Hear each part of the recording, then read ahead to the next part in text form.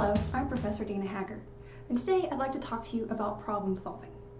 Generally, there are two approaches to problem solving. The first is analytical, and the second is creative. Analytical problem solving is best for routine problems, things that you encounter on a regular basis, or things that at least seem familiar to you.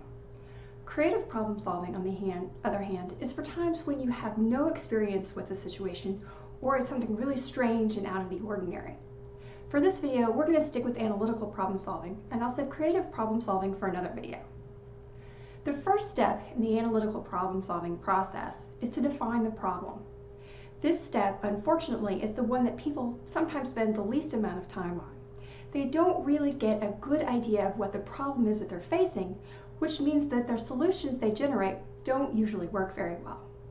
So, what can you do in order to make sure you've properly defined the problem?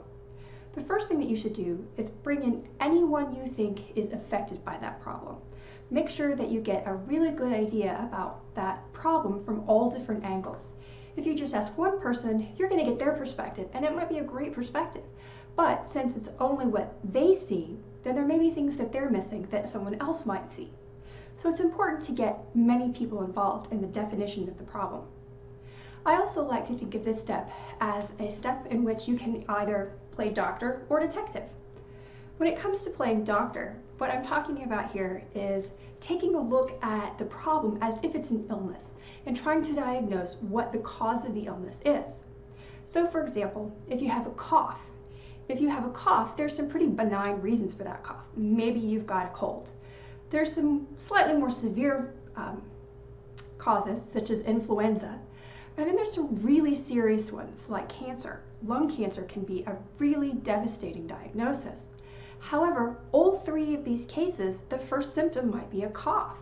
And so when you go to the doctor, you don't want him to just prescribe you a cough suppressant. You want him to get at the root of the cause of your cough, so you know what treatment to take, and to know what your prognosis is in the long term.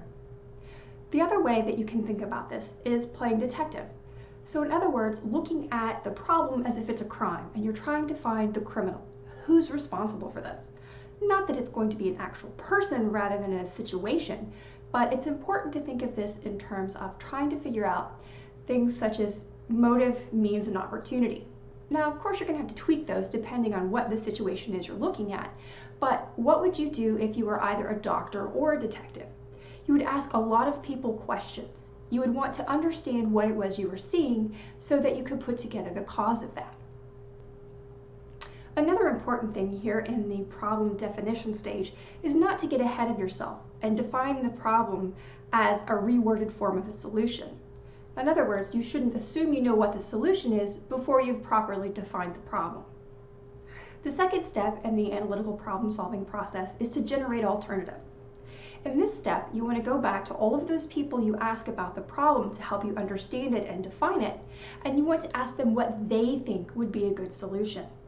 Now, that doesn't mean that their solution is going to be perfect or that you'll find one solution that fits everything.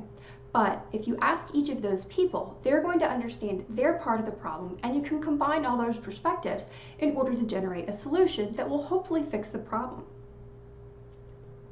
As you're going through and interviewing these folks and getting their input, it's a good idea to make sure you wait to evaluate their input or their proposed solutions until you've exhausted all possible solutions that you can think of.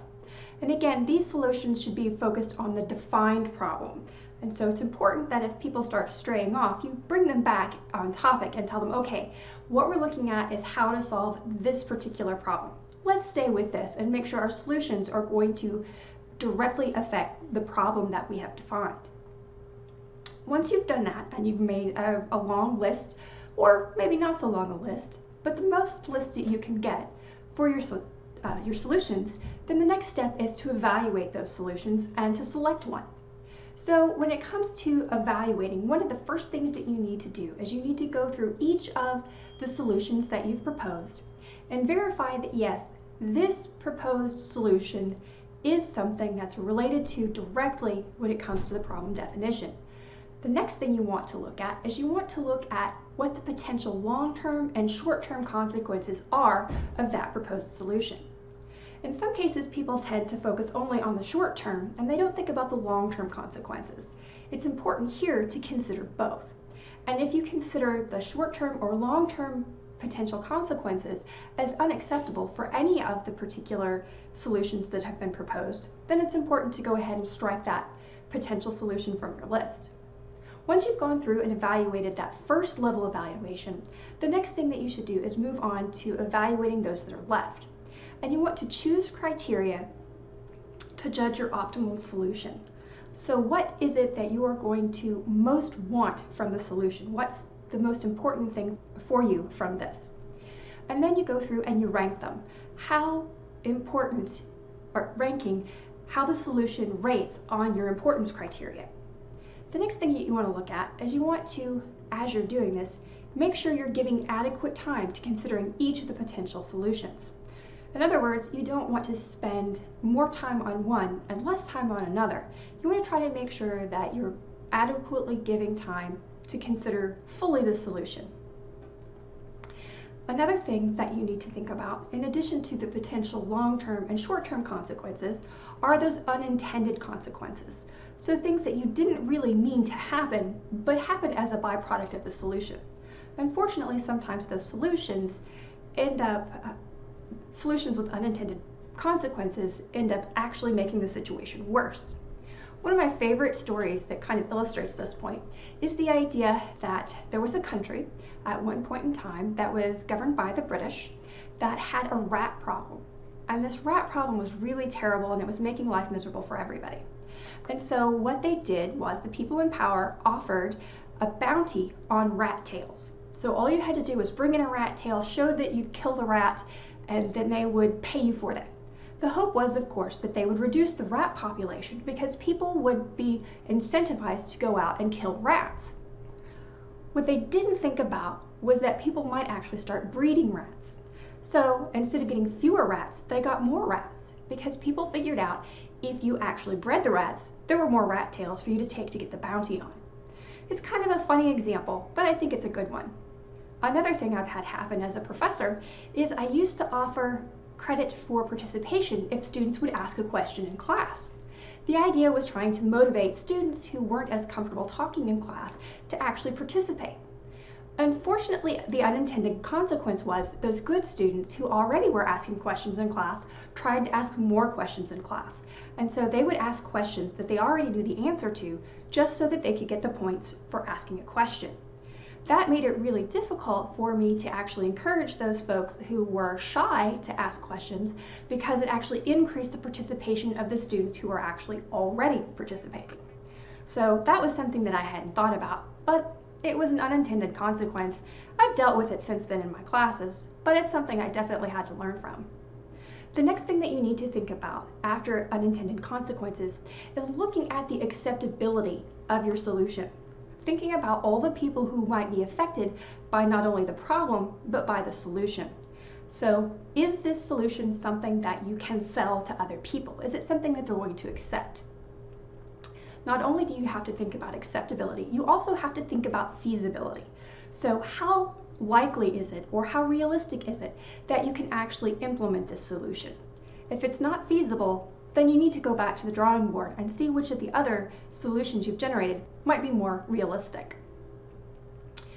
Your chosen alternative should be explicitly stated and communicated. So once you've made your decision and decided what solution you want to try to implement, it's important that you make it clear that you've made a decision and what your decision was, and then make sure all those people who are going to be affected understand and know what your solution is. The next thing to think about is once you've implemented that, how are you going to actually measure your success? The way to measure whether or not you've been successful is if the solution actually fixed your problem. Now, sometimes when you implement a solution, there are things that we call unintended consequences. We normally think of those as something that we don't want to have or something that's negative, and I've already covered that. But the other side of that is something called a positive externality. Positive externalities are positive things that you didn't plan for that happen as a result of an action. So when you're looking at your proposed solution, Even if your solution has positive benefits, if it still doesn't fix the problem you defined, then it wasn't a good solution for that problem, and you need to go back to the drawing board. Thank you for watching this video. I appreciate your time, and I hope you will like it, subscribe, and maybe pass it along to some of your friends. Thank you.